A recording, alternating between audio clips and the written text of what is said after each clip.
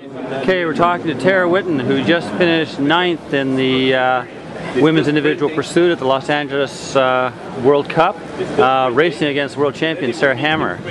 So it's a pretty big competitor there. How do you feel about your ride? I'm pretty happy with my ride. I was a bit more nervous coming into this one than I was for the last two World Cups because I suddenly had more expectations, and then starting against two-time world champion was kind of scary too, but yeah.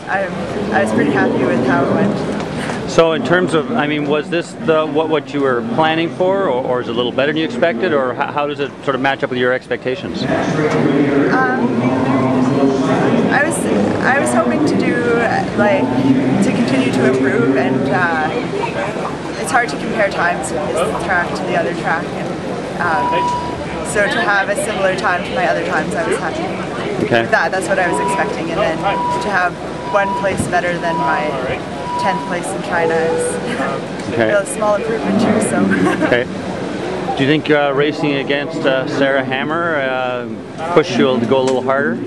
Well, yesterday Eric pointed out an article that was in the LA Times where Sarah talked about how much the pursuit hurts and how you just have to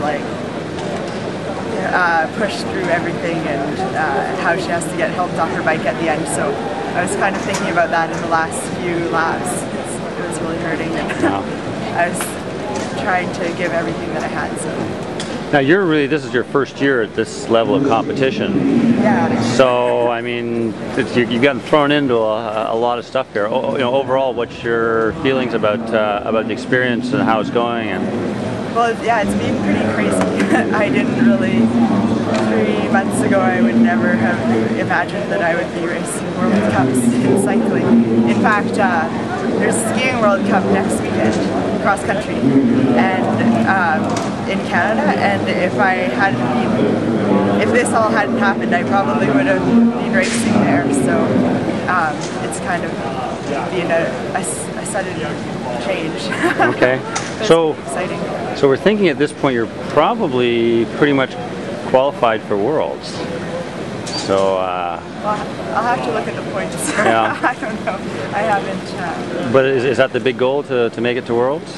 That would be great. Okay. That would be exciting. Thanks very much. Thank you.